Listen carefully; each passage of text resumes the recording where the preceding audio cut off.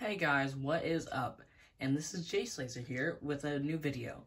I know it's been a while, but I try to keep up to date with you guys. I've just been busy lately.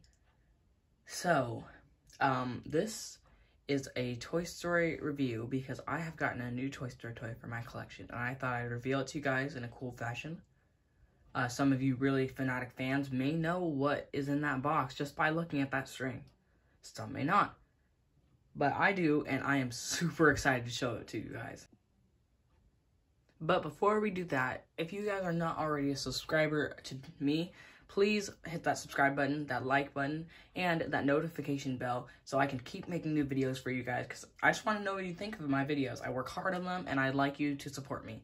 So, thank you guys. So without further ado, I'd like you to meet Chatter Telephone. So that's right, guys. We have Chatter Telephone here, and I think he looks amazing. He is just like from Sunnyside, Toy Story 3. He's very movie accurate. I like the phone. It may not work, but, you know, we don't need that, because he may not be, like, he may be part of Sunnyside, but he's not the biggest toy that's part of it. So, yeah, most of it, all this stuff is just, like, stickers and stuff. Like, it's not really painted on there. I think that's fine, though. I bet that's how the real toy is.